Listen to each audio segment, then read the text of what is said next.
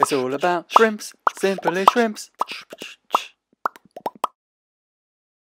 Good day everybody and welcome to this video. So this video is just going to be pretty much maintenance slash update video of my tanks. I don't really think I've done one since my first video, and that was like 6 months ago. So a lot's changed since then, so I'll just run you through the tanks and tidy them up a bit. Like, ugh. Look at this bushy mess of Java moss here. We're going to get that sorted out in this video, so stay tuned and we'll crack on. The first tank we're going to tackle is my crystal black shrimp and red cherry shrimp tank. And as you can see, there are 3 different mosses growing in here. Well, technically this one here is Pellia moss, and it's not technically a moss, it's a liverwort, but that's another story. We've got some weeping moss and we've got some physodons here. So all I'm going to do really, this is a fairly simple tank to do some maintenance on. Oh, and we've got some duckweed at the top here. Silly duckweed. I'm just going to take the physodons out. I've not given up with it, but I've got other plans for this tank really, so I'm going to take that out. And then I'm going to reposition these lot here, and I'm going to get rid of most of the duckweed. Now, one of the reasons I actually want to get rid of the physodons is because it is infested with hair algae, and it's the main cause of it in this tank, and I just kind of want to get rid of it and start afresh really. So with my trusty tweezers, let's get them out. I'll try and make sure there are no little shrimplets or anything left on it, so give it a little shake.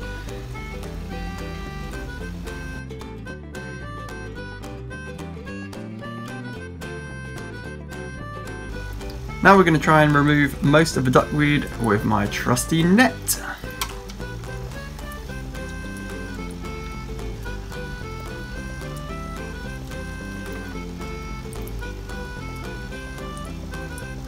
I'm looking underneath as well because some of the shrimp cling on to it underneath, so I want to make sure I'm not scooping them up as I move the net through the water.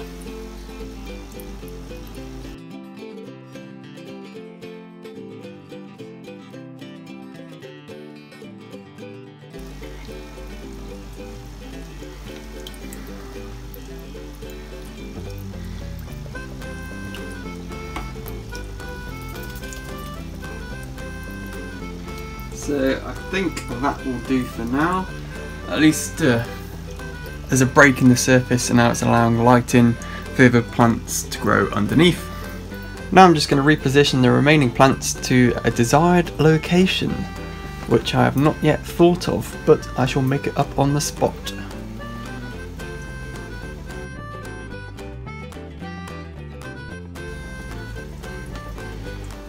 There we go, that will do nicely for now. So on to the next tank, and this is my coal tank. So all the shrimp that aren't as good a grade as the others go in here, so they're not breeding with each other and producing more low and low grade shrimp. In here I have Java moss, and I think there's a little too many in here. So I'm going to pull a load out and probably only leave about 2 in and trim them back. So there's still something for the shrimp to graze on, but it's just not as wild as it is. Oh gosh, they're all tangled together. This is going to be fun.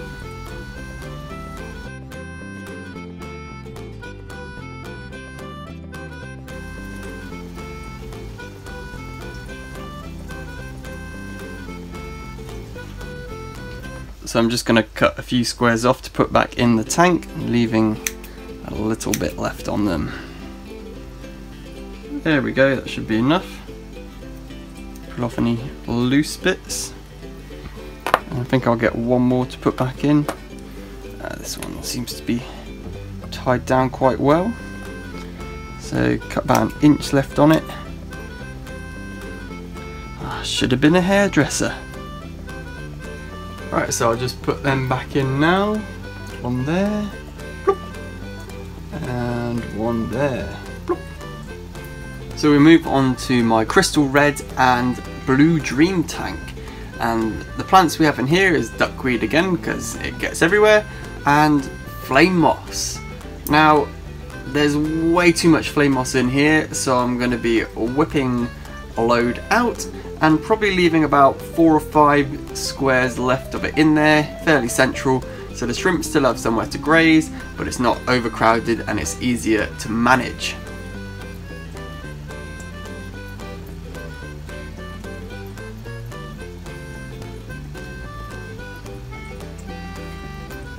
I've got it down to 6 bunches now, so what I'm going to do is pull them out, trim them back down to about 1 inch or 2, and then put them back in so they're nice and tidy.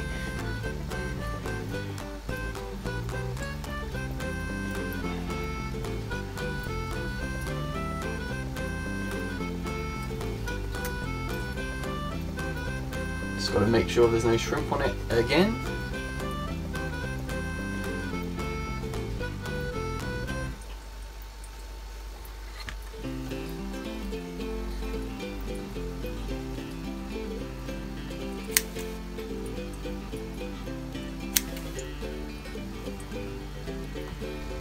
Oh my days, it looks so bare, but it looks tidy at the same time, so that's good, and I can see how many shrimp I've got. So that's that one done. On to the next one. Now this is my yellow cherry shrimp tank, and they've not done too well in here, so I'm kind of thinking about redoing this whole tank, like stripping it back bare, but not today. At the moment in there we have some moss balls and some wassatang, sorry, and flame moss.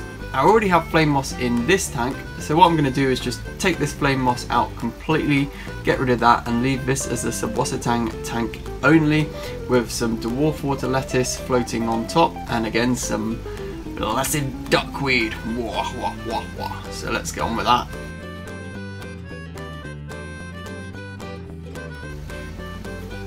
So sadly, from what I can see and tell from this tank, just having a rummage around, there is actually only 1 yellow cherry shrimp left in here.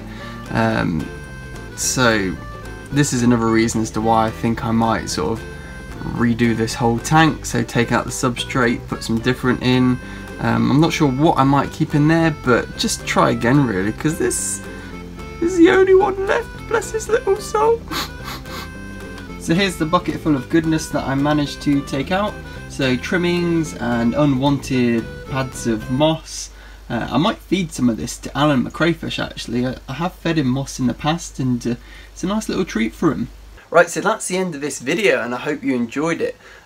So in the process of actually sorting these tanks out, I've had a little think to myself, and I know I mentioned about redoing this tank down here, as there's only 1 shrimp left in it, so scrapping it, starting again and thinking of what else to put in there. But there's a couple of other tanks that I've got my thinking cap on, and I might want to change around, so add a few more plants in, maybe even scape them out a little bit so they look nice, because at the moment they're just breeding tanks, and I want to get my creative side out really and do some aquascaping.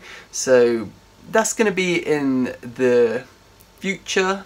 I was going to say not too distant future, but I'm not sure when I'm actually going to get around to doing that, but I am looking forward to potentially scaping a couple of these tanks, so stay tuned for that.